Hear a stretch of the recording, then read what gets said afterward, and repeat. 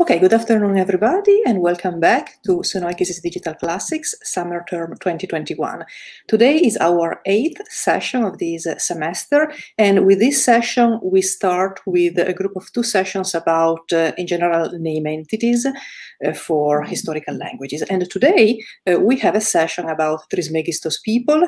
Yanne Broux is with us today. She's part of the Trismegistos team, and so she will be able today to talk specifically about Trismegistos people. So we start talking about prosopography, onomastics, and name entity recognition today with this session. As usual, our class outline is on GitHub, where you have a description of this outline, links, possible readings, and then we will also add slides. And so, Yanne, welcome back to Sunoikisis's Digital Classics, because you already contributed to the program, so we are very happy to have you again today. And I think we can start. So, Yanne, please. Okay, here we are.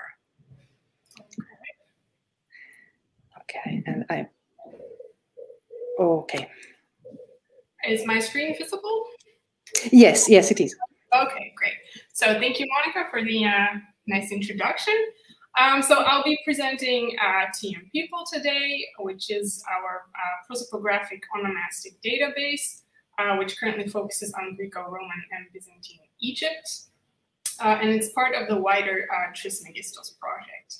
So I'll be starting with a very short history of Trismegistos itself and a short overview to kind of contextualize the TM People database. Then I'll give a brief overview and history of TM People itself. And then in the third part, I'd like to show you some of the new features that we are currently developing for the new website, so that you as end users will be able to use in the near future. So Trismegistos started out in 2004. It was created during a project called Multilingualism and Multiculturalism in Greco-Roman Egypt. It was a collaboration between the KU Leuven here in Leuven in Belgium and the University of Cologne.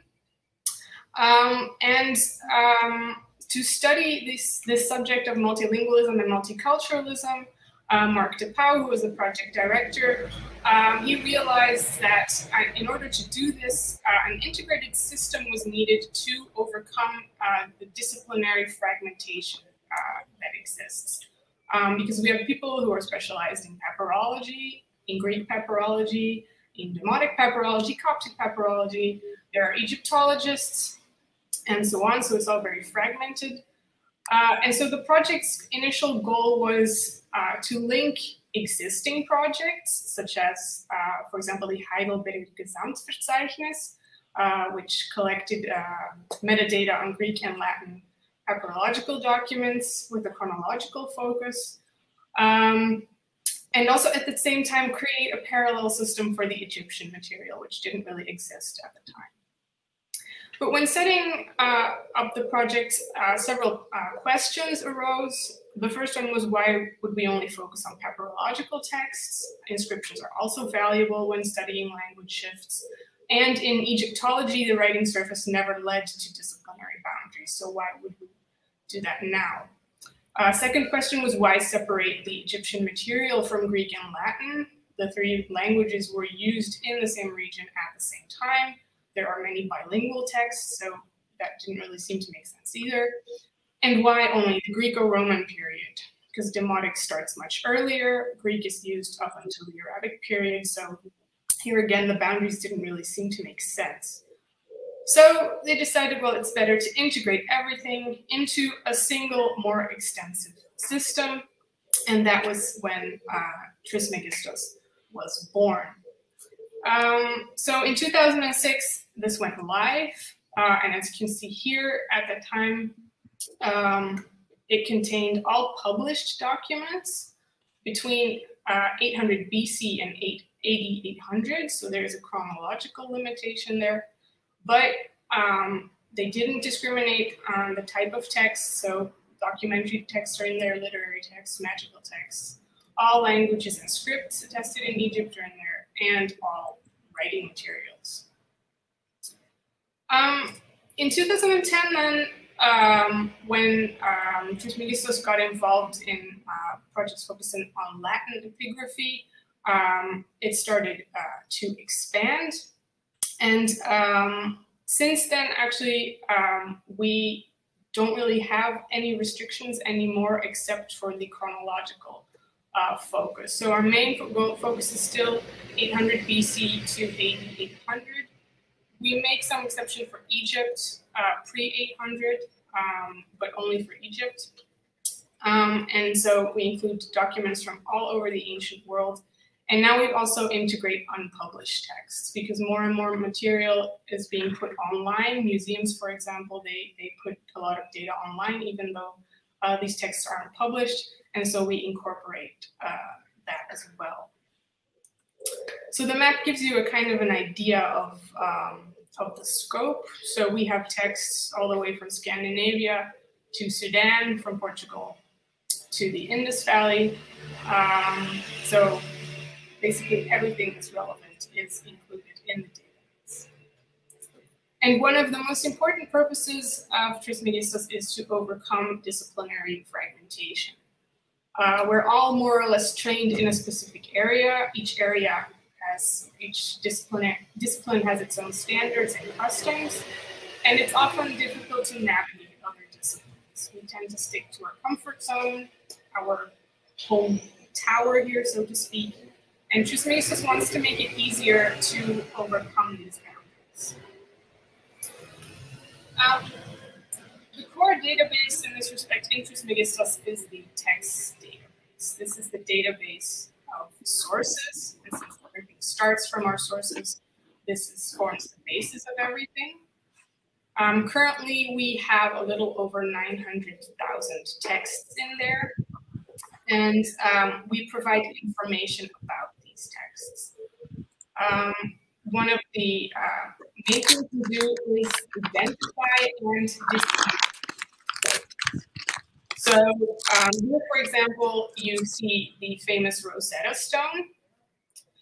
Depending on the discipline, this is referred to in a lot of different ways. So Greek epigraphers tend to use the publication number, which is OGIS volume 190, while Egyptologists tend to use the inventory number, which is British Museum EA24. The general public knows this stone as the Rosetta Stone, which is named after the town where it was found.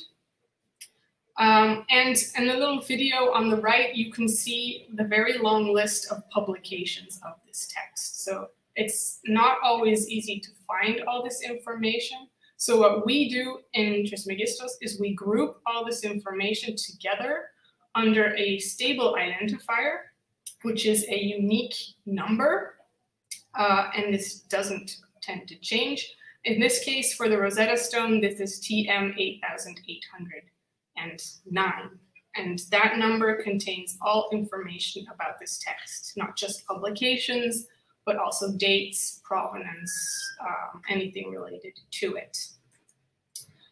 This is very important in a digital environment because for a computer, these things are definitely not the same. Even very minor variations are different for a computer. So if you take the publication, OGIS volume 190, if you write the one as a Roman numeral or an Arabic numeral is already different for the computer. So they're two different things. If you add full stops after the capitals, this is also different for the computer. So if people use different conventions, it's very difficult to kind of, well, bring everything together. So that's why we use the number. It's very unambiguous and very clear for a computer that 8809 is this text. It's also used in stable URIs, as you can see here, which takes you to the detail page for this text. And this is what we use to create a linked open data environment. Also important to note is that we don't offer the full text for sources. We leave that up to other projects. For Greek papyri, we do have text, but this is mainly part of a separate database in Trismegistos called Trismegistos Words, and this is not the canonical text, so for that you need to go to other projects. We also don't add images, so that's also something we leave up to others. Another thing we want to facilitate for users is searching for texts, which is why disambiguation is so important. You can search for individual texts in Trismegistos, but you can also use multiple search criteria. The example here on the slide shows you if you search for alt text written in Latin in Upper Egypt, you get 446 results. And you get this kind of, you get a chronological distribution, but also distribution for the languages. So if you search for Latin, you also get bilingual texts there. And also the writing surface is shown. And with these tools, we want to facilitate quantification, of course. Now, this Trismegistos number is not only used internally for disambiguation purposes, but also externally.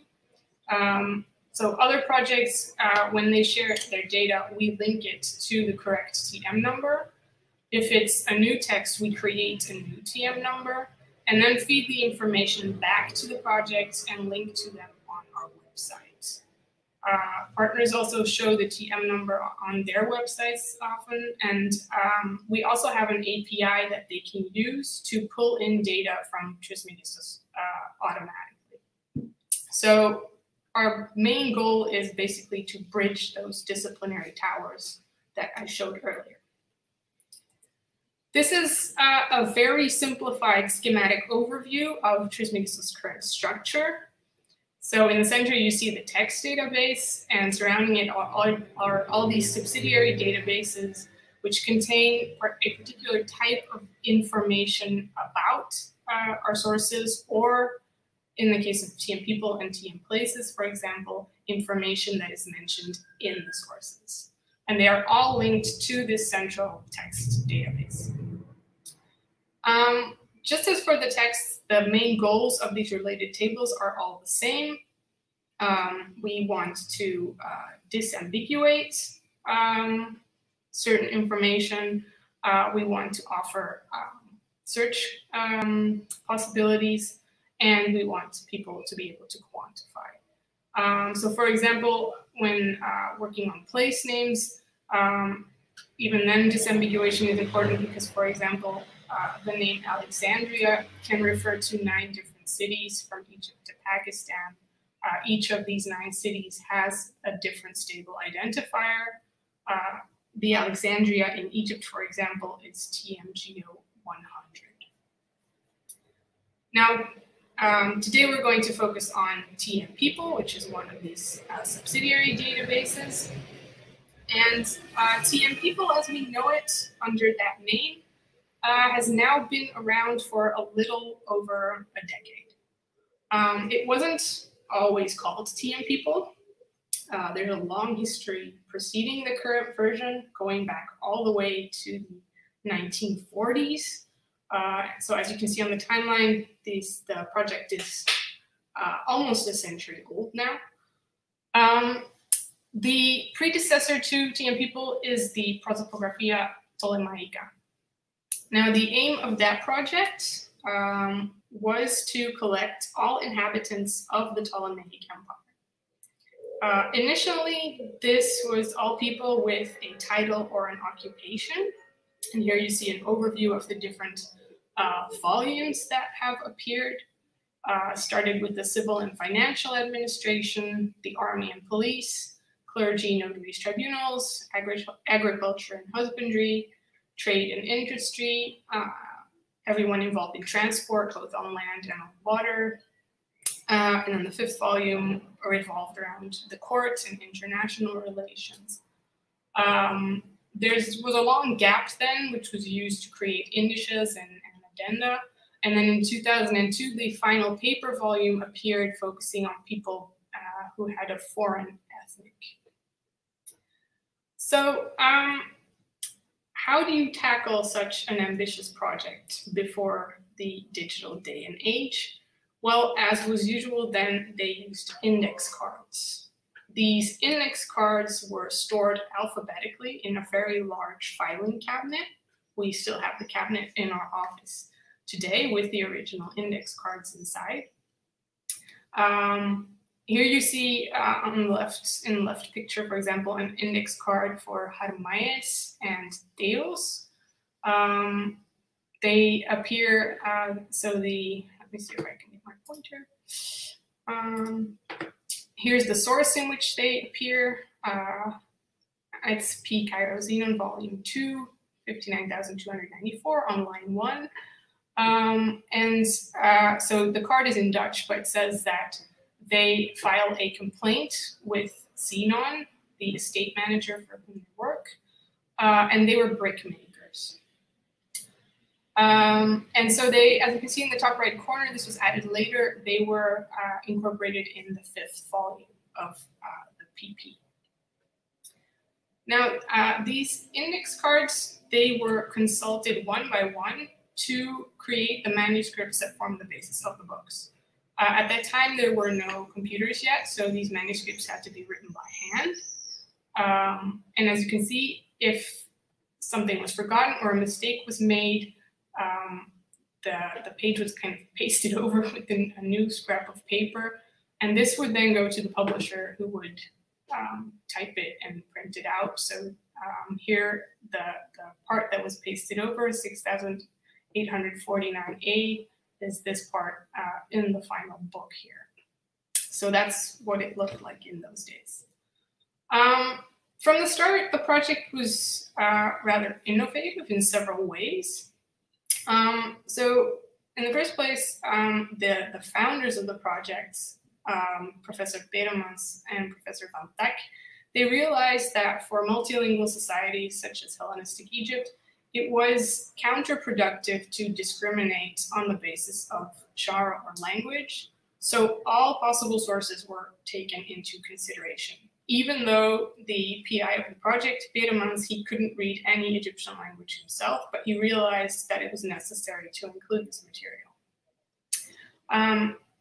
Secondly, very important was that they created what they called the PP number. So this was already a numerical identifier that was awarded to each individual, attested in a particular function, as they call it. So this made it much more easier to distinguish between people who had the same name and held the same function. But it was also very useful for cross-references, because a lot of people, they held multiple positions, either simultaneously or consecutively. They often need to be included in more than one book under different titles, so these numbers made it possible to cross-reference. So for that time, this system was pretty revolutionary, so we're speaking about the 1940s when all this was set up. In a digital environment like today, this is all pretty self-evident, but this is long before the advent of the computer in the humanities. So the system of a unique number per person per volume was the best way to cope with this data at the time, when the only publication format was a book format. Now, this would already have been a titanic project in digital format, and they succeeded doing everything on paper for the first 30 years or so. 40, actually. But relatively early on, the curators of the PP realized that going digital would provide a solution to many practical problems. So as Professor Moore, who was the successor of Peeremans and kind of led the project in the 80s, he called it the computerization of the documentation. And this started in the mid-80s. But it took a lot of time. I think work on the PP, putting everything in the database, was done until the early 2000s, I think. This had several reasons. So there were some technical issues in the beginning. There was a lot of experimentation with hardware and software. Eventually, they settled on Mac computers and FileMaker as the database software. And we still use that today.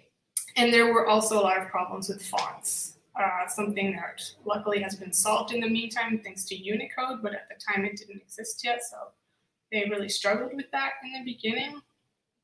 There was also the problem of funding. The PP had never been a funded project, which is a situation in which we find ourselves again these past years, unfortunately. Everything was done on the side by staff and students, which caused its own problems since there was a lot of fluctuation of temporary staff, which is a very costly affair because you have to train people, and then once you've got them trained and they're used to everything and they know how everything works, they leave. You have to search for new people and stuff. So yeah, that kind of slowed things down a lot.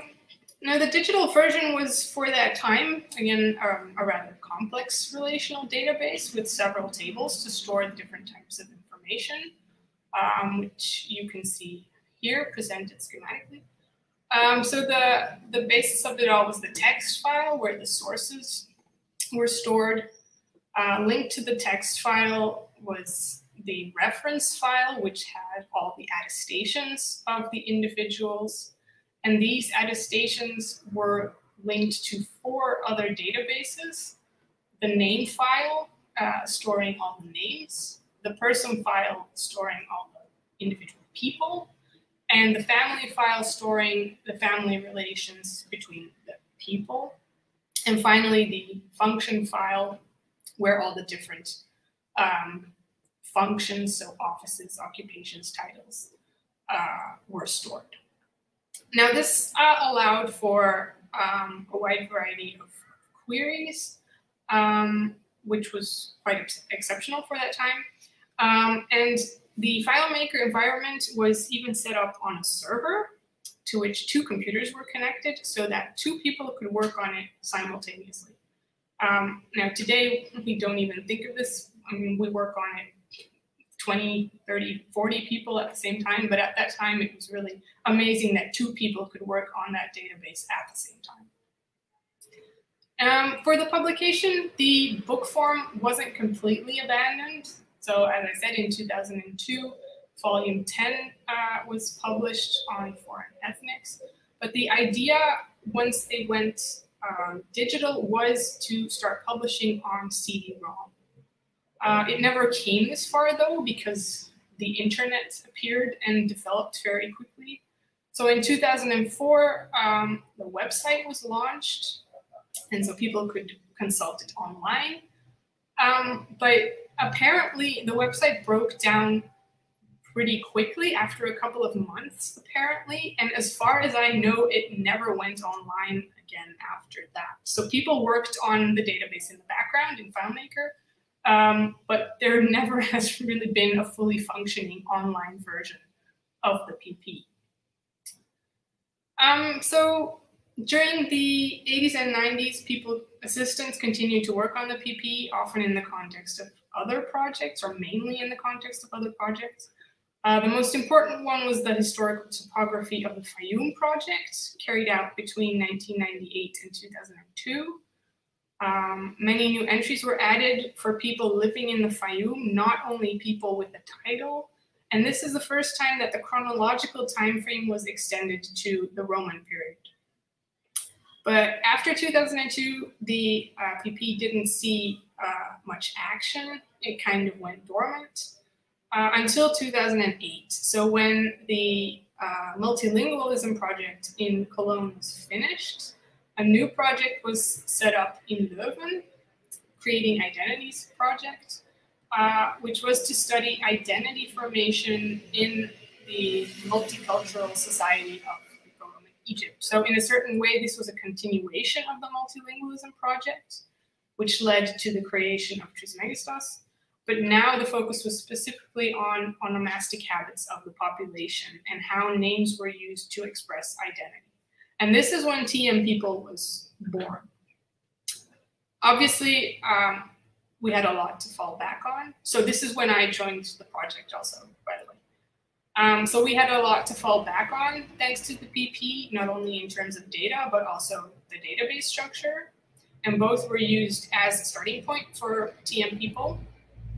But we expanded in 2 directions. So firstly, chronologically. So ideally, we wanted TM People to adhere to the same time span as Trismegistos in general, so 800 BC to 8800. But due to practical reasons, the core data is limited to roughly 330 BC to 8800, at least as far as people attested in Greek texts go. We also decided to include all attested individuals, not only those with a title or an ethnic or so. So anyone mentioned in our sources. Now to add the data here, different strategies were used depending on the language and script of the sources. And essentially this boiled down to whether or not a full text database is available. Since no such repositories exist for texts written in Egyptian scripts, these had to be entered manually. And this is also the reason then why we didn't start in 800 BC for TM People, because entering data manually is very, very time consuming because you have to type over each name. And since the focus of the C-grade project was the Greco-Roman period, we started in 330. We never really gotten around to finishing this because there's just so much work. So we're still missing some data in this respect. Things were different for Coptic though, since we were able to collaborate with Alain Delattre from the University of Brussels, who had been compiling a database of people in Coptic papyri. And he was so kind to share his data with us. So we do have a lot for Coptic papyrology. Coptic inscriptions, on the other hand, were only partially processed because this had to be done manually as well. Same for Greek and Latin inscriptions. They were also entered manually. So although there's the Packard Humanities website, which has the full text of a lot of Greek inscriptions, also from Egypt, they weren't willing to share. So we did those manually, also the Latin ones. But luckily, the largest corpus, namely the Greek documentary papyrological texts, they were available in the Duke Data Bank of Documentary Papyri, which is now part of papyri.info. And we were allowed to use their data. And at the time, so in 2008, they had about 50,000 documents there. And to process these, we used named entity recognition. So basically with NER, you teach the computer how to recognize these names and how to interpret name sequences. Because people are often identified by more than just their given name. They often add a patronymic or a metronymic, and you need to teach the computer how to recognize this. And you need 2 things to filter out and tag these names: an onomastic gazetteer and a rule book. An onomastic gazetteer is basically just a compilation of names which you feed to the computer. The computer matches this to the full text. In our case, we reduced the full text first to only those words that are capitalized, just to already filter out a lot of noise in the beginning. And then we matched those capitalized words with this list of names. And if there's a match, it's marked as a name.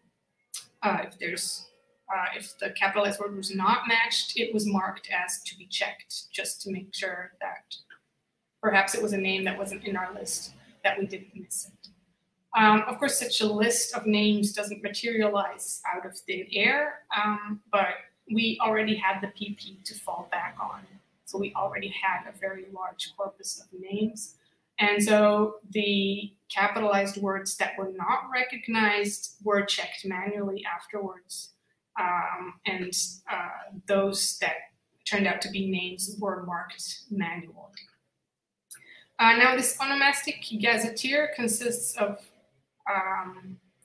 3 levels. So you have names, you have name variants, because names can be spelled in different ways within the same language, but can also be rendered differently in other languages. So the Greek name Isidoros, for example, can be written Isidoros in Greek. It's Isidorus in Latin. Then you have the Coptic script, and in Demotic you have Isitris, for example. But there's an extra complication for Greek and Latin because these are case languages. And if you only use the names or the name variants, which are generally in the nominative form, a lot of attestations would not be recognized because they're written in a different case. So that's why we had to inflect all of these names first and use that. That list was used as the basis for NER. So this is our NumVat case table. So once these were matched and we filtered out all these names, we used a kind of rule book to cope with strings of names. And we call these strings of names identification clusters. So because they not only consist of the person's given name, but often also extra genealogical identifiers. And so these rule books, they take into account the specific case endings to determine what the cluster role is of each name in the identification cluster. So for example, if you have Pete-Arsemtos Panopounios, Pete-Arsemtos is a nominative, Panopounios is a genitive. This is interpreted as a person and his patronymic. Hirgei Kostouotos to Cassandru is a dative followed by a genitive, followed by tu, followed by another genitive.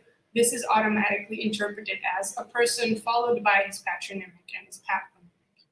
And these strings can get very long and complicated, such as the last example shows, where you have a person, Dionysioi Toikai Amoi, followed by his father, Phaniou Tukai Amoi, followed by the grandfather, the mother, and the maternal grandfather. So we have a long rule book that tries to deal with as many possible situations to automatically tag these clusters. And we use these in turn to automatically create family trees for these people. Now, thanks to this procedure, we were able to add some 350,000 attestations of names from these Greek papyri and ostraca. And together with the data that was added manually from the Egyptian material, we ended up with 493,000 attestations in 2011 when we finished this. So this new procedure also led us to expand on the database structure of the PP. So this is the structure I showed you before of the PP. This is what the structure of TM people looks like now. So as you can see here, we've added the NumVat and NumVat case tables to deal with name variants and declined name variants. The family relations database has been discarded because we solve that now by doing self loops with the person database. And the function database has also been expanded a bit. We have now a FUREF database which deals with attestations of functions, and the FU database is an overarching table which groups together all attestations that refer to the same function. As for the software setup, we took that from the PP as well, not just for TM people, but for Trismegistos in general, by the way. So to this day, our backend remains FileMaker. We use FileMaker because we find that it provides the right balance between user friendliness. It's really, really easy to start to work in FileMaker, even for people who have almost no computer experience. But it also offers quite some advanced functionality. So for example, the original NER procedure was set up in an XML environment by an IT specialist because we didn't have anyone with enough programming experience at the time. But after the Secret project, we set up a new NER environment in FileMaker itself, which made it much more easier for us to improve it, to update it, and integrate the resulting records in our own database. For the front end, so the part that you use online, we use MySQL, so we have a MySQL database. This is updated every week with exports from the FileMaker database, and it's queried through PHP. So that's what you see on the website, and that's what I'll show later on in the session. This is an example of a file in FileMaker. As you can see, there's a lot of information in there. We tried to store as much as possible about these attestations, but this is not what you get to see online. So this is what we work in, and then a lot of this data is exported to the online database, and that's what we use for the website. Now, the new TM people opened up a lot of new possibilities for onomastic research. It was a very important step forward, not only for the data set itself, but also the way it was structured, because it really allowed us to easily quantify things, provide a more solid and objective basis for hypotheses making claims about identity using personal names. And here on the slide, there are just a couple of examples. So I myself, I worked on double names, for example. There was someone else who worked on theophoric names. Then other people looked at Christian names and tried to calculate the conversion rates in Egypt on the basis of these names. And there's still a lot of research going on thanks to this database. Now, after the Creating Identities project ended in 2012, we found ourselves in the same situation as the PP before us. There was no more funding. And believe me, it was not for lack of trying. So again, work on TM people became something that was done on the side. It's basically just me and Clarissa, who's a retired professor, who's been working on the PP since his early career in the 80s, and he continues to help out today. But basically, it's just the two of us, so progress has been pretty slow. This doesn't mean nothing has happened in the past decade. So for one, I got a small grant to test the feasibility of our NER procedure for Latin inscriptions in 2016. So I worked on this with some students back then. And the first results were actually pretty promising. So the first phase, so where the text was compared to the onomastic gazetteer, about 85% was recognized by the computer, and we were able, 92% was recognized by the computer, and we were able to check 85% of the results at that time.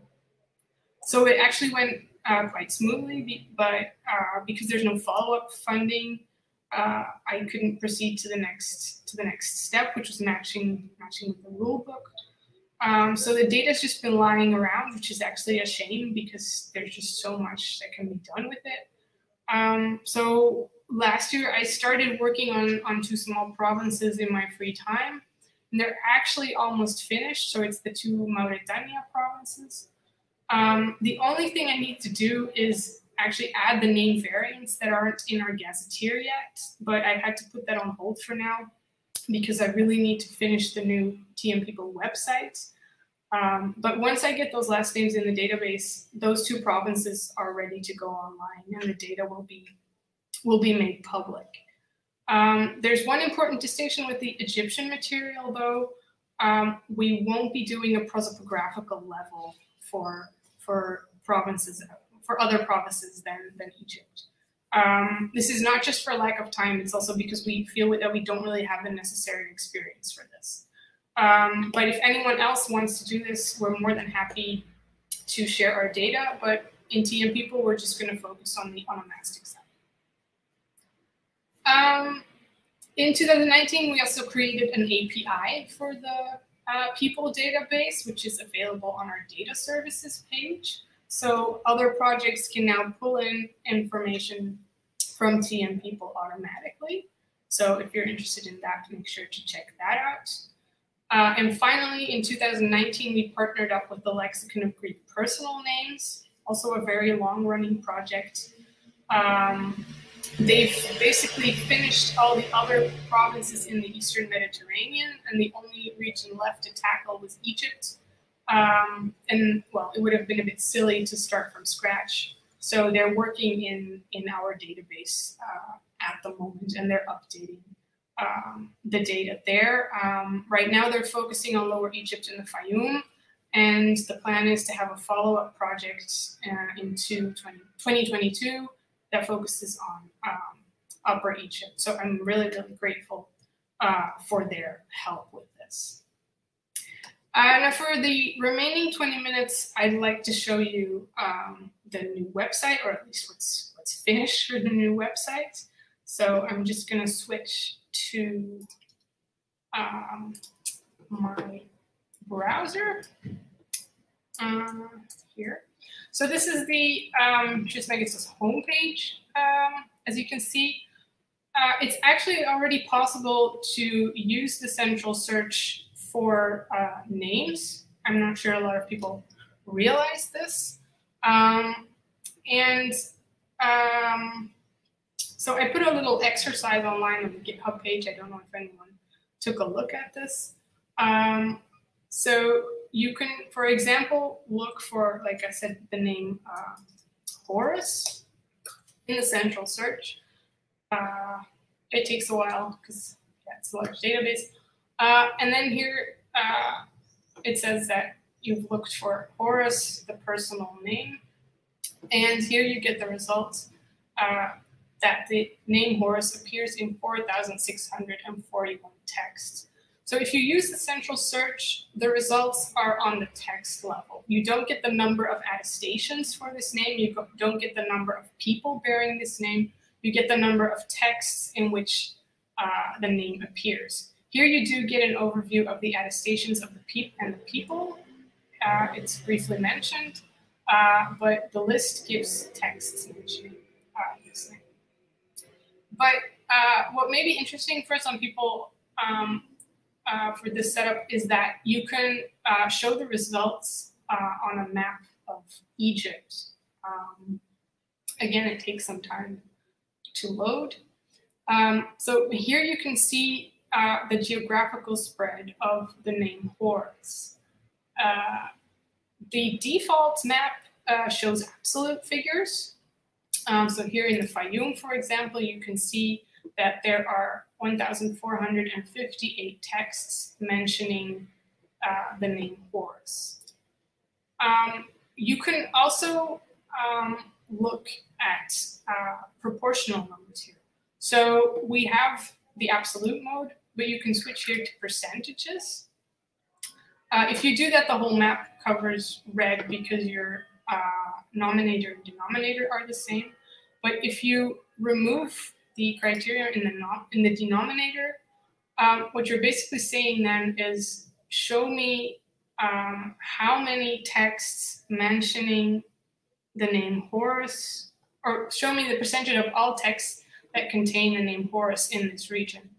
And then you can see that there's no region that really stands out a lot anymore, but that's more a problem of the scale we use for coloring the map. It's something we need to change. But if you click on a region, then you can see that of all texts in the Fayum region, 6% mention the name Horus. So this way you can kind of play around with the data a bit. You do have to be careful though. So for a region like the Fayum, there isn't really a problem because we have a lot of text from this region. But for example, if you click on the Aphroditopolites, you see that there are actually only 3 texts. And these 3 texts consist of only 0.06% of all available documents from this region.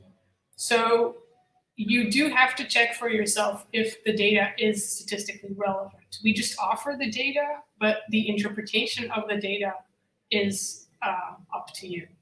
So that's just something you need to take into account. You can also add extra criteria in the central search. So for example, you can say, I want to find the name Potortaios, but only texts that were written in the 3rd century BC.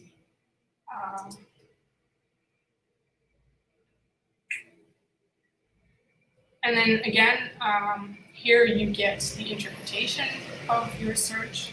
3rd century BC is the date of the text, and Potortaios is the personal name. And then you see that you have 164 texts answering to these criteria. Again, you can show them on a map of Egypt. And here you see that in absolute figures, it's mainly the Fayum, and here the Theban area. Again, you can switch to relative mode. For example, if you remove the name Potortaios from the denominator, you're simply looking for all texts mentioning Potortaios in the 3rd century compared to all texts from the 3rd century in general. And this is the results.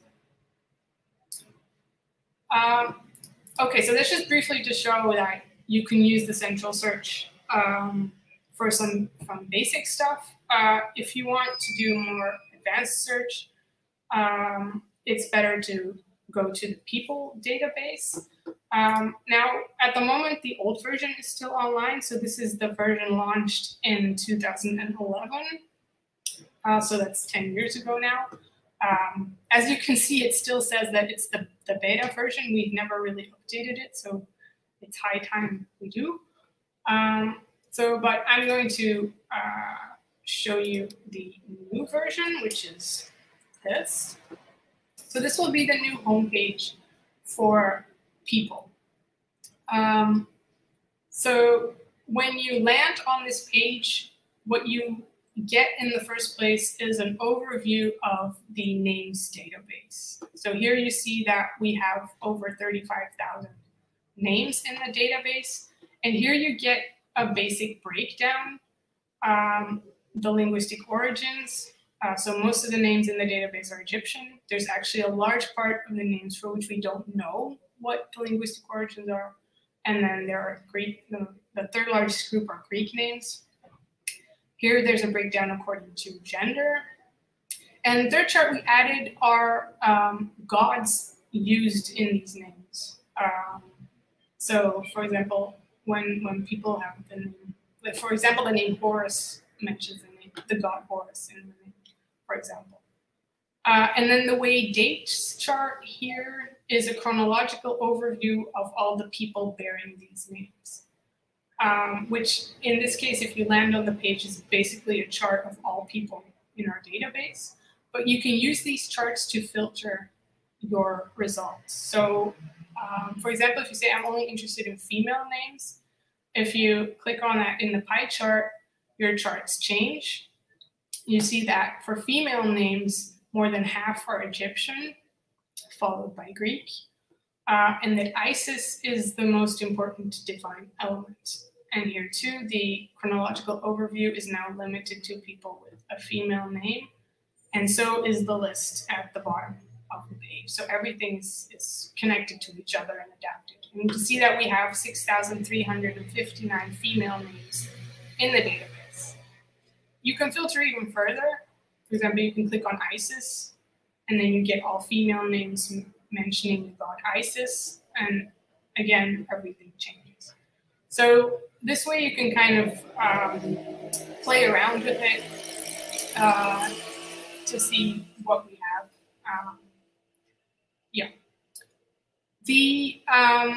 The actual search fields on top. So here in the family tree, the field in dark green is your main search field.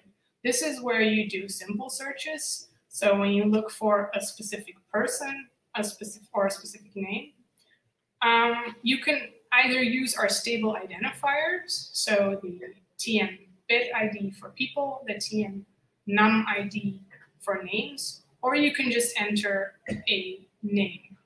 So if we say, for example, TM num 4240, you are taken to the page for that name. This is the name Nijmels. And this is the detail page for that name. So in the top, you see some metadata. You see the standard variants in Greek, Egyptian, Coptic. Apparently, we don't have the name in Latin yet, so it's not filled in. This is a Greek name. It's a theophoric name. It refers to the god Nijmels, but it's also a name that refers to a location, namely the river Nile. And so there's also a link to our place database here. And if we have some bibliography, it's also shown.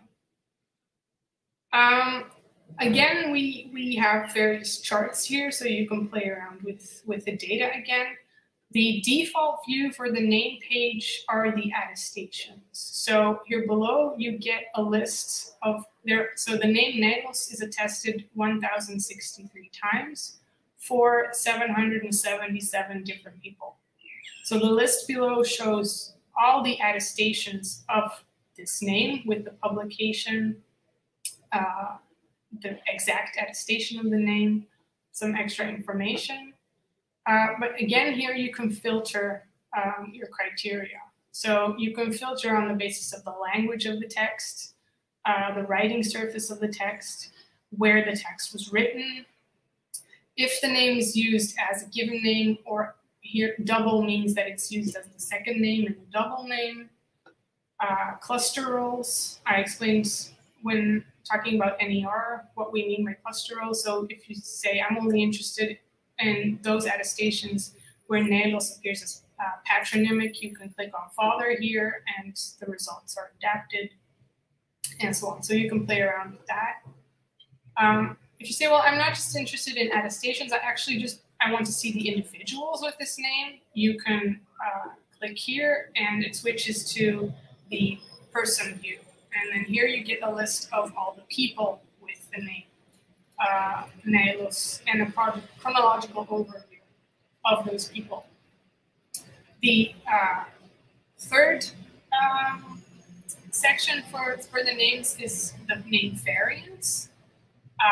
So Nijmels is the standard variant, but sometimes the spelling variant Nilos is used in Greek.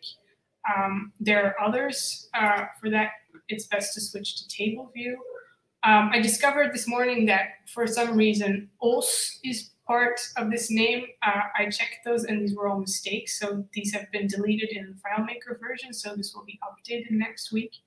So here you get an overview of all the variants of this name. And if they're written in Greek, Egyptian, Coptic, or Latin. And here you get a list of these variants. If you click on the ID, oh, that's still the old page, sorry. That doesn't work yet, but it will bring you to the new page for the name variant, where you also get options to filter and so on.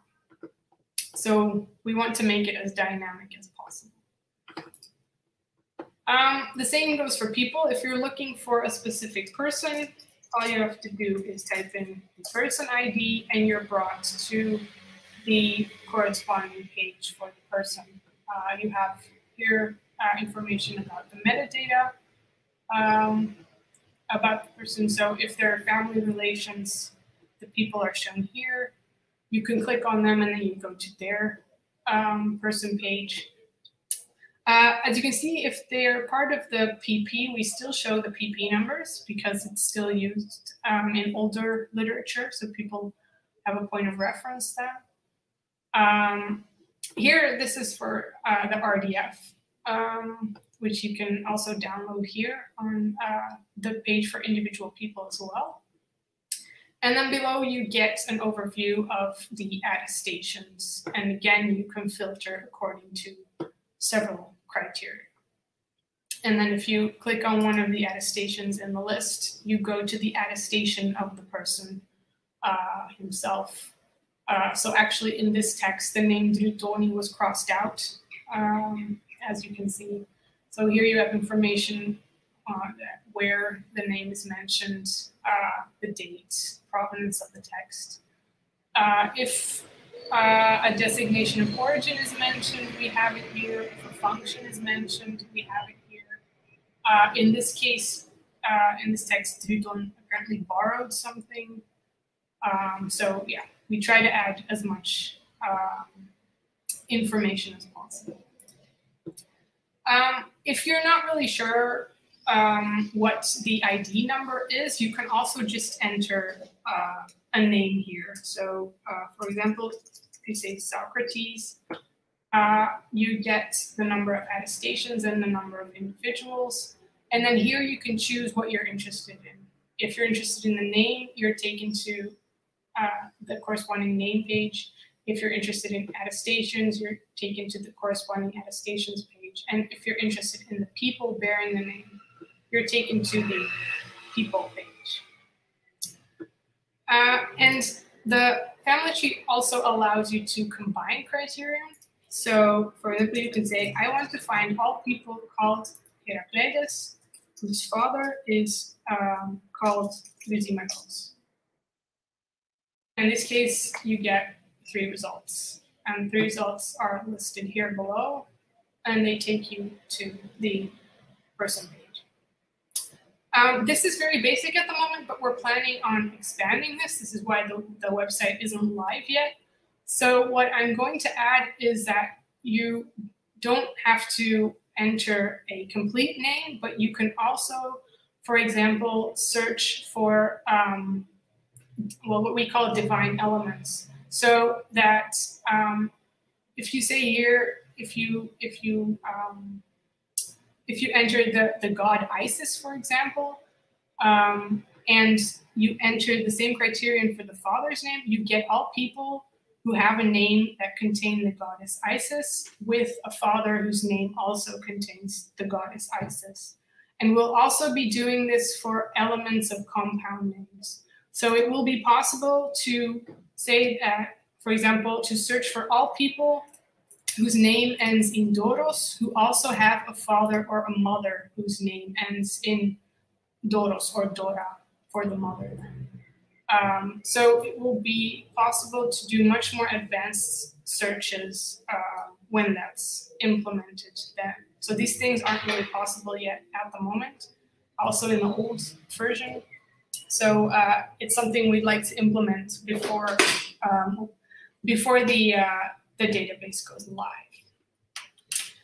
And then very quickly, because I see that my time is almost up, we also have a separate search page for attestations of names.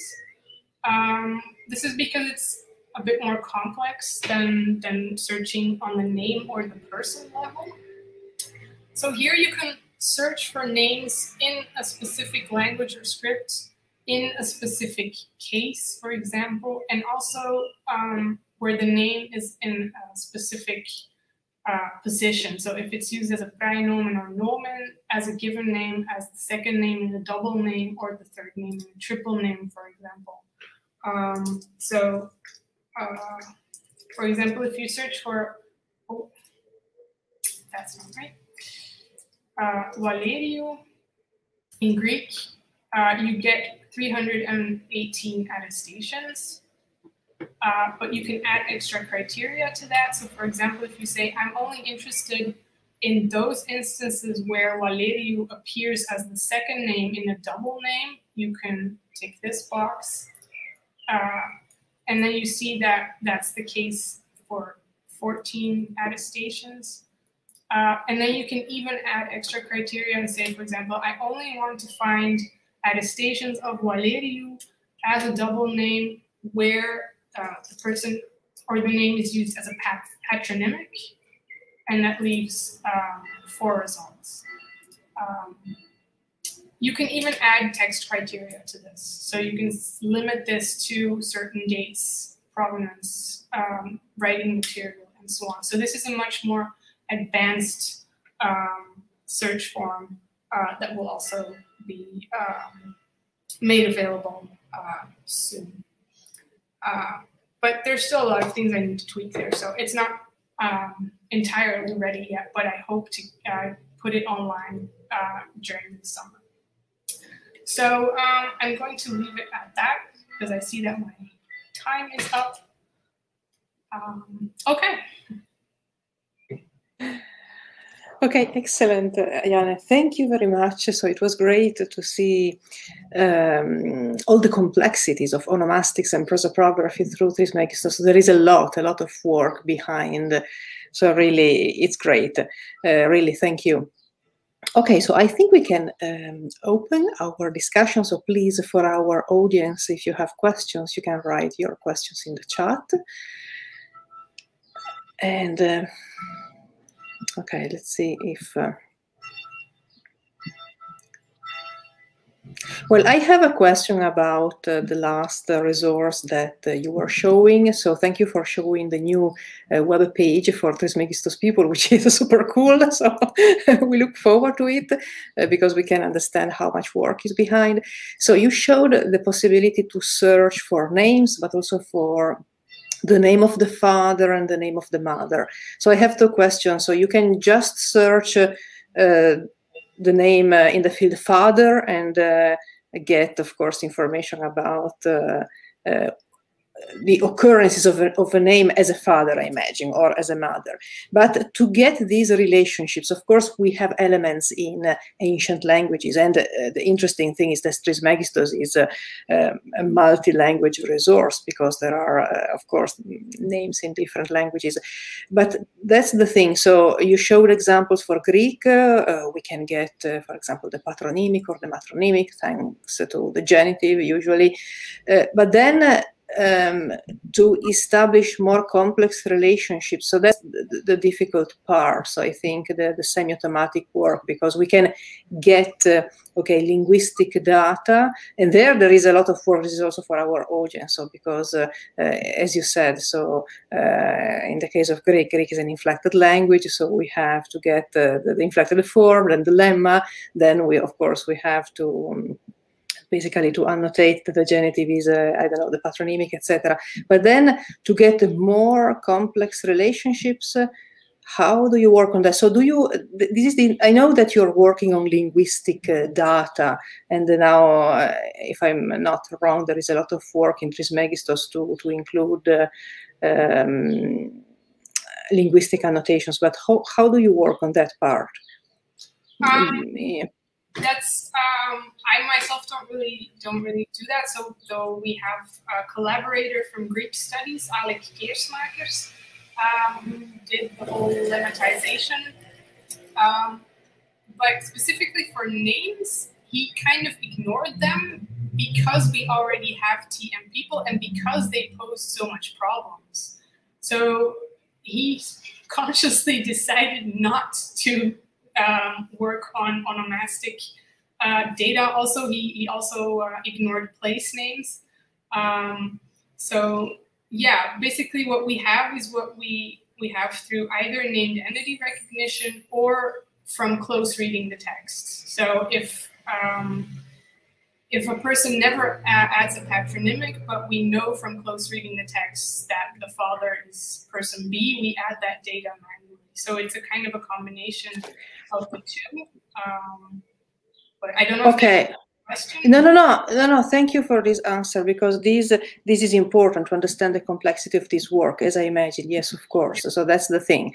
We need distant and close reading, of course, is inevitable, as for now at least. And thank you also for mentioning the work of Alec, because he was presenting 2 weeks ago for Pedalion. I know his work for Papyri. I know that he's ignoring personal names and place names, but there is a reason, of course, because this is another part of the work. But this is just to show the complexity, okay, of this kind of work. Also, because in Trismegistos we have text, but also edition. So there is we have many different levels, ancient sources in different languages, but also a lot of secondary sources, because this is the great part of Trismegistos, including also bibliographic references. So there is a lot of editorial work done in the past, in a printed world, done today in a digital world. So there are so many layers.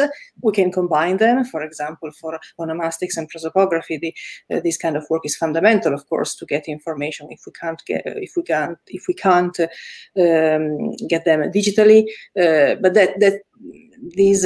all these layers add more complexity. So thank you for your answer. Okay. Other questions?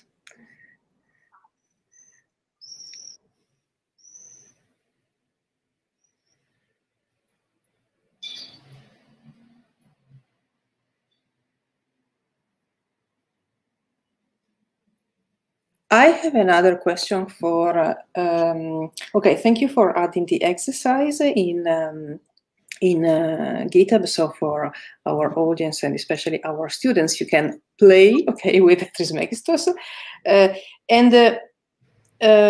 Yes, of course, we need a subscription for accessing Trismegistos today. But okay, I'm reading. Yes, that's the thing. In any case, today we need a subscription, which is okay. Another problem that we have today to sustain projects. We know the problem, okay, and Trismegistos has been offering a huge amount of data for free, open. But this is the situation of today. Of course, we need the community supporting Trismegistos. So this is the thing. In any case, for accessing this resource, you need a subscription. Yeah. So, but it's for the functionality part of the website. So if you want to visualize things, you'll need a subscription. The data. Okay.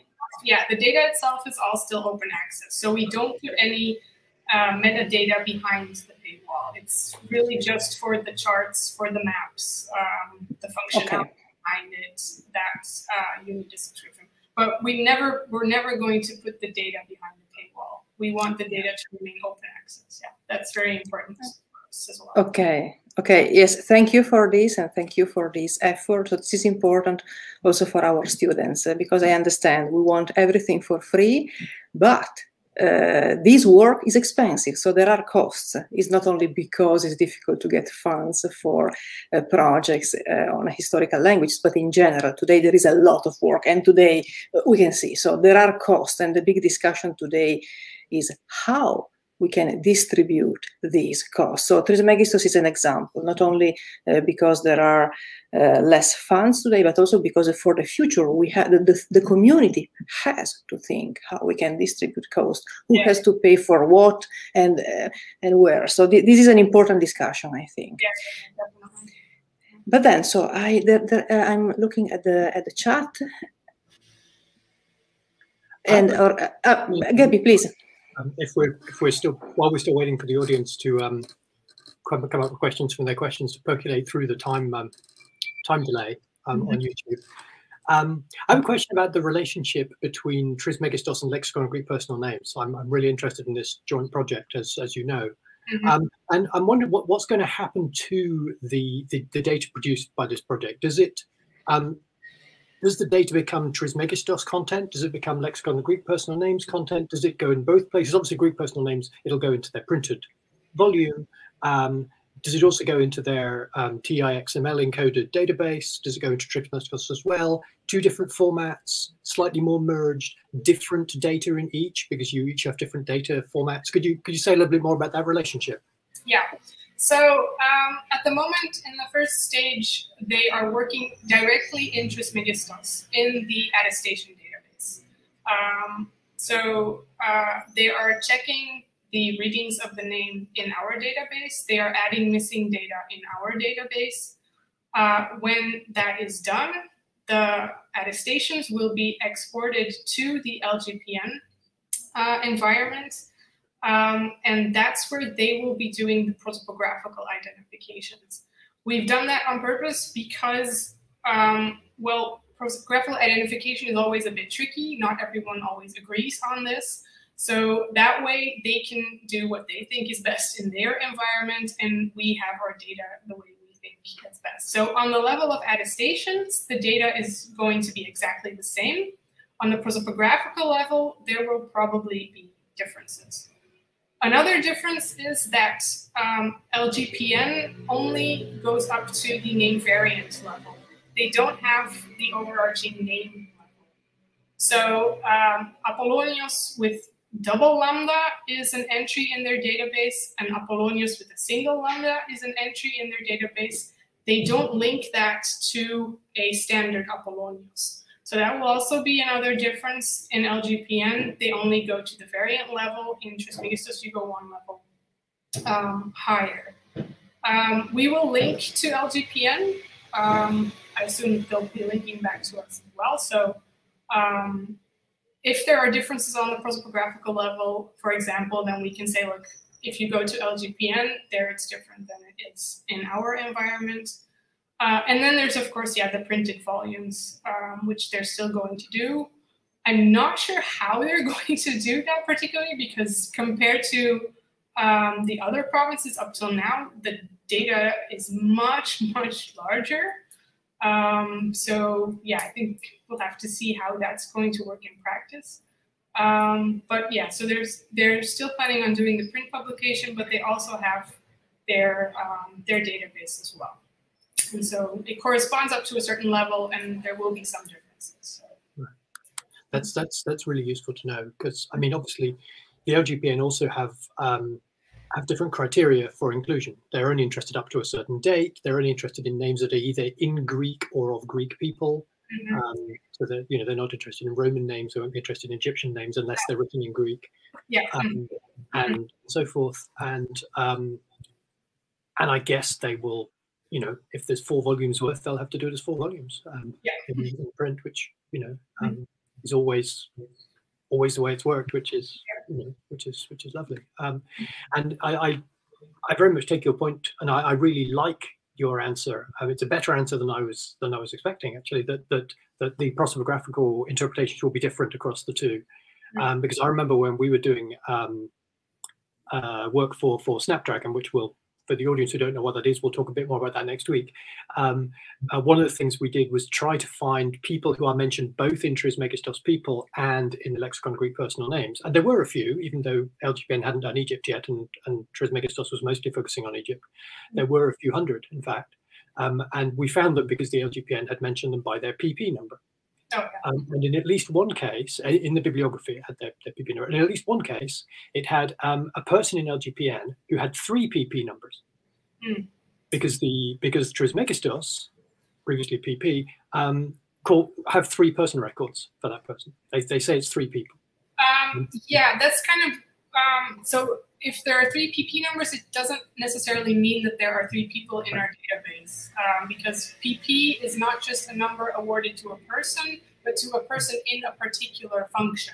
Right. So normally these have now all been identified in our database as one person with the TM number with 3 PP numbers linked to it. So it's even more complicated than that. Yeah. In this case, it was still separate TM number. Yeah. And what it was, I don't remember the third one, but 2 of them were both mentioned in the same inscription, and it was ambiguous as to whether they were the same person or a grandfather and grandson with the same name. Yeah. And so it wasn't a difference in interpretation. Okay. It was simply that Trismegistos says, well, it might be 2 different people, so we'll give them 2 numbers. Yeah. And LGPN said it might be the same person, so we'll give them 1 number. Yeah. Okay. But both perfectly valid. Mm-hmm. Good that you're doing it separately for that reason. Yeah. Thank you. Yeah. So in Trismegistos, we generally tend to the cautious side. If we are not 100% certain, we don't identify, because it's much easier to merge people later when new evidence emerges than to pull them apart again. So yeah, we do have, I didn't show that. It's something that will show up in the new version of the website as well. We do have a field where we mark the identifiers of people that might be the same, so that you're referred to their person files as well, so people can see who are possibly the same people. So this will be something that will be shown on the new website as well. It's also a technical decision, isn't it? If you've got if you've got two records, you can say different things about each. Mm-hmm. If you've only got one record, you can say in prose, but it might be two different people, but you've got no way of using the identifiers to say that. So, yeah. Okay, thank you for this discussion. Also for our audience, I added the link of to the LGPN, Lexicon of Greek Personal Names. I'm saying that for our students. Next week, we will talk about this resource, which was originally conceived as a printed publication in more volumes, arranged by Greek regions, basically. And this discussion is showing the complexity of working with onomastics. And I agree today, at least, because the thing is that to have at least a gazetteer of names with inflected forms and lemmata. And then in the GPN, we have basically lemmata, because they publish the lemma of the name, the nominative, basically. Today, we want to add also the inflected forms, because they are fundamental. But then, and this is probably one of the limits of a digital environment, because if we begin to add a label to identify a name, then we can get in trouble. So of course, we want to propose identifications, but this is the complex part, ambiguities. There are many ambiguities in ancient sources, so, and especially for names, especially for attestations in inscriptions and papyri, because we have to consider also that we have different genres like literary text, inscriptions, papyri, etc. So, but next week we will discuss more about that. So Trismegistos is really, even if you are not an expert of onomastics, or even if you are not a classicist or an ancient historian, a scholar, to access Trismegistos and see the data gives you a sense of the complexity of historical data. I'm saying that because in our audience we have students in computer science. They are interested in problems concerning dealing with data about historical languages. So I think that Trismegistos, in any case, is a difficult resource, of course, because you have to spend some time to understand the data, but in any case, it's accessible, and you can immediately see the complexities, okay? Even if you are not an expert of onomastics and prosopography of ancient Egypt, even if you don't know the languages in the end, of course, there is a level where you can access this resource and immediately see these complexities. But now, so back to our chat. So there was a comment by Anise Ferreira, our colleague from Araraquara in Brazil. Well, yes, how many people work in the team? Yes, you answered. Well, there is a fluctuation. Different people have been working on Trismegistos, of course, but we know that now you and Billy Clarissa, you have this big responsibility, and so we know that there is a lot of work, but you have the expertise, so for working on that, and so really. Even more congratulations for the work that you have been doing, because we know that is a huge work.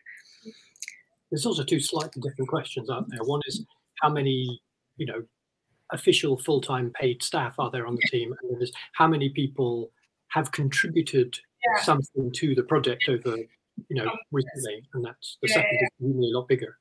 Yeah. So there are a lot of people who have contributed. I'm in contact with a lot of people, students, PhD students who for their PhD do a lot of stuff, who send me their data to help. So we have a lot of volunteers, so to say, which I'm very grateful.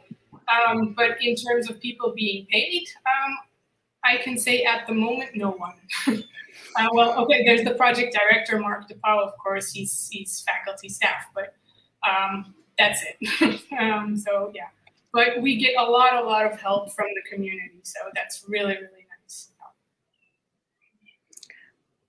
Yes, and I think this is another interesting thing, because before we discussed the problem of funding, but also the problem of understanding where we want to go and how we can distribute costs, because technology is expensive. But then also in this case, okay, we can have more people, less people. There are moments where we have no people editing this text.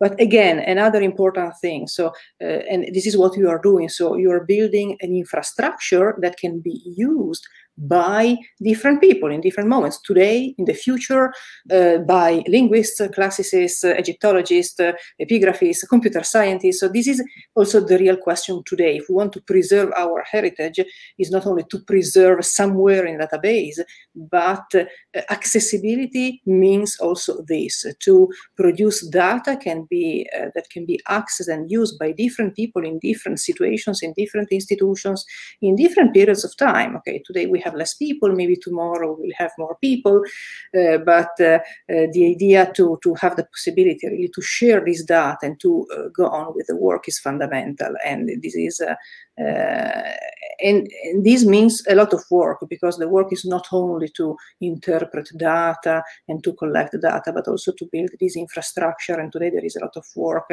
in general for linked open data in different projects, for also for converting past data, because this is another problem. We already have computational data, but produced 20, 30 years ago, and they are today, they have to be revised, they have to be converted into modern standards. So this is another layer of complexity. But we can identify today two main problems: funding in general, costs to be distributed, and then second, to produce a structure that can be used by different people in different fields, in different situations, in different institutions, and in different periods of time for the future, which is one of our duties, okay, to preserve our heritage. Okay, so another question, in another comment in the chat. I'm not sure. Do you mean the database, the FileMaker database, or I'm not sure what's meant. Let's see if Anise, the administrative interface of the data. So I think a related question, if while we're waiting for her to clarify, is obviously there's lots and lots of features in the database interface that you showed, and a subset of those features are available for search for the users. Do you think there are any?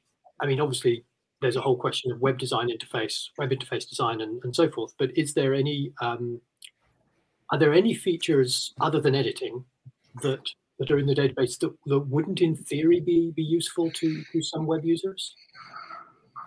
Yeah, sure, but you have to distinguish. It's not that it's not that if you can't search for it, that we don't make it available online, for example. So, like, new things we'll be adding now are person's age when we have it, person's physical description, and stuff like that. So this will all be available. You can't really search for these, but they will be available on the detail page, and so they are consultable by the user. So yeah, we won't be able to allow you to search for everything we have in the database. That makes it just too complex, but we will try to show as much as possible.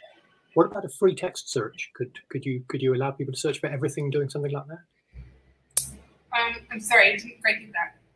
A free text search, just if they search for a word and they find it in any field, that one way of finding stuff. Oh, like that, yeah. I'm not sure how far that we can accommodate that, because for that you need more of a full text, and we don't really have that. Yeah. Well, we have a kind of a full text for Greek papyri, but that's kind of reconstructed on the basis of our words on the lemmata. So I was asking more conceptually rather than technically. Yeah. It's possible to design the database so that, but might that be something that would be useful? It would definitely be useful, but I think that in order to make that work, that would need to be done in close collaboration with papyri.info, for example, because they have the canonical text. Yeah. The text we show is already 5 years old by now. So already it's outdated in a lot of cases. If people start updating the text on papyri.info, it's already different from what we show. So to do something like that, we need to work with papyri.info, and we would really like to, because of course it's also important to keep our TM words database up to date. So we've been thinking about creating this kind of parallel system in which we constantly feed each other information. Because now also, for example, if I correct the reading of a name in Trismegistos, I have to go to the papyrological navigator separately and correct it there again. It would be much more easier if there was a system where we could just feed it to each other. So yeah, that would be great if we could set up something like that. Yeah. Yes, again, thank you also for this disguise. So we have many possible questions.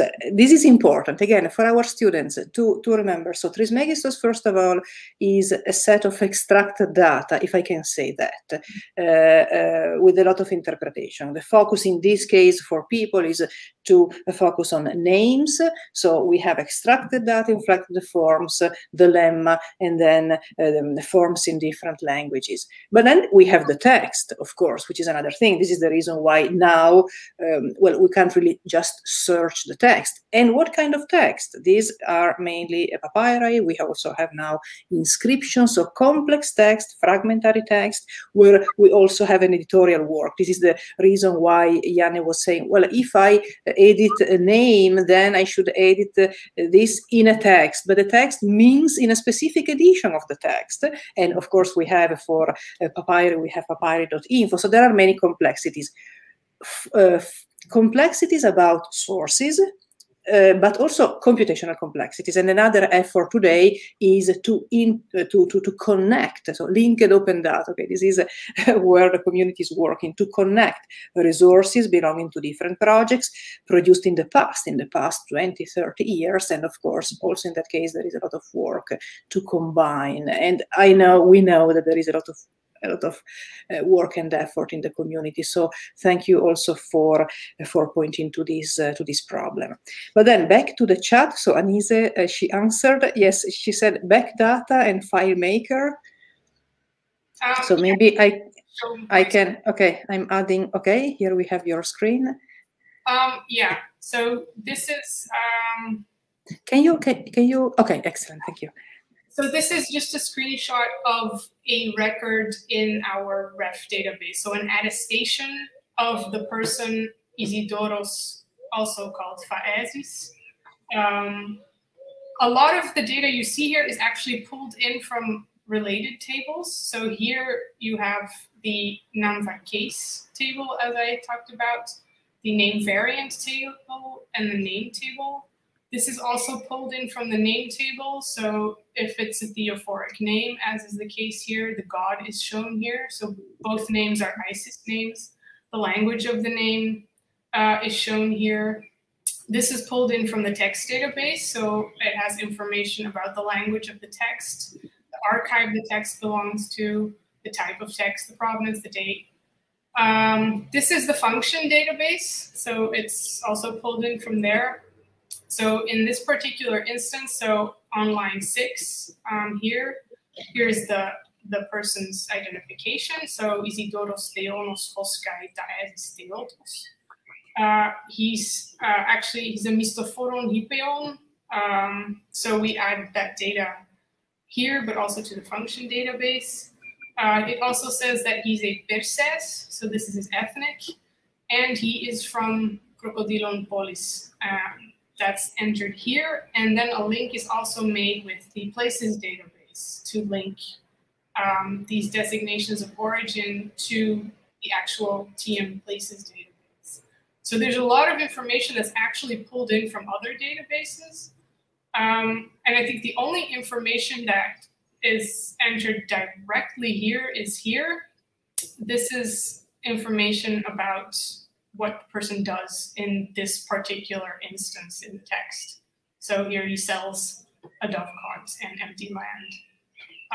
And this is information about his identification cluster in this particular instance. His age is also mentioned here in the text, so he's 50 years old, and a physical description is given. we have a lot of other fields that aren't filled in here. For bibliography, we have notes which appear online, internal comments. So yeah, there's a lot in here. There are also a lot of fields that are not visible here that are used to calculate things, for example. So yeah, it's very, very complex, but we try to make it as efficient as possible by pulling in as much information from related tables as possible. So yeah, I don't know if that's... No, thank you for this. So this structure, this database, again, for our students, you can immediately see, even if you can't read the text, you don't know anything about this text, you can immediately see from this structure the complexity: ancient sources, editorial work, different databases. These are the three main big complexities.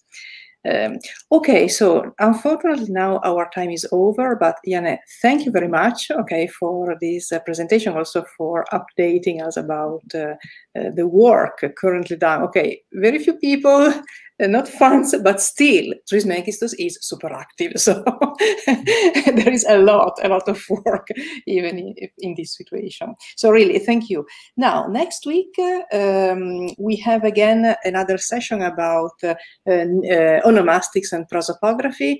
Gabriel and I will talk a bit more about the lexicon of free personal names. We will show and Snapdragon. Okay, we will see what it is, and then other work currently done for onomastics and prosopography for historical data. And then we will have again another session. So this semester we have groups of sessions. We had linguistics, and now we have name entities, onomastics, prosopography, name entity recognition, and then we will have a third session about annotating geographical data. So it's not onomastics, but there is a relation, of course, to these sessions. Okay, so I thank you. So thank you, Yanne, for joining us today. Good luck for your work. So we look forward to the new resource. We hope for the summer. And okay, so see you. Goodbye. Good afternoon. Good morning, wherever you are, because our audience is spread in the world. And see you next week. Okay. Bye bye. Thank you, Yanne.